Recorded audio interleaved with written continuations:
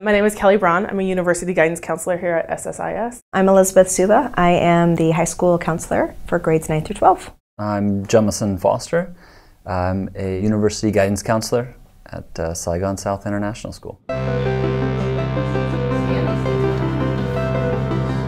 This is my 4th international school.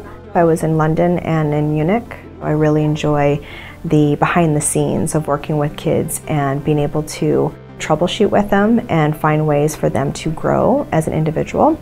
We split where you have university guidance away from the social emotional component of it, so it provides deeper care for the students. Next year we'll be adding a second social emotional counselor where we will support all the other needs for students. In grade 9, we advise them around what they think they might want to do when they grow up, what countries they may want to apply to, building a foundation for then 11 and 12. If they decide to do the IB diploma program, they decide to do our AP courses, they decide to do a mix of them, of AP and SSIS or IB and SSIS, that they're prepared to have that conversation. We offer more courses than any international school that I know of. Just by the fact that we offer both the AP and IB, plus our own courses, it's a big decision for students to make. Ms. Suba handles the course registration for grade 8 going into grade 9. Ms. Braun and I do the course registration for grade 9 kids and for grade 10, 11, and 12s. We have to really sit down and we have extensive conversations with them. We're meeting on a daily basis. If a student needs to have a conversation with any one of us, our doors are always open. Everyone has access to the same support. So it's about wellness, about self-exploration, identity, and so forth, things that they're going through kind of exploring in a safe space, and they have that opportunity in high school before they go to university and become an adult. Where you have university guidance counselors and a social emotional counselor, we always kind of joke about the fact that it's hard to split the two. I came here because everything about this school supports students in finding who they are and knowing who they are. The biggest question to answer in the university process, no matter where you're going in the world, is who are you? Most people think it's about the grades, it's about the test scores, it's about the transcripts, but at the end of the day, it's who are you and what is the right fit. I help with the paperwork, I help with the transcripts, I help them understand the process, but I don't do it for them. They have to do it themselves, they have to know who they are. That's only through having those conversations, stress management conversations, time management conversations.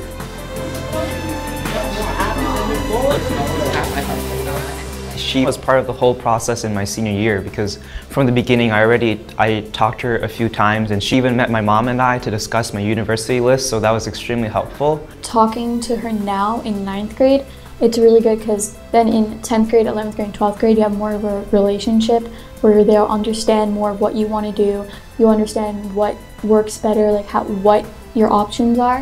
When I came here, I realized this is a much better space for me to grow and get individualized help. Initially, I didn't know a lot about colleges. He definitely helped expose me to some of these schools. A lot of kids are wanting to go to Harvard or NYU or like Stanford, and as amazing as those schools are, it's also important to consider yourself and your own happiness.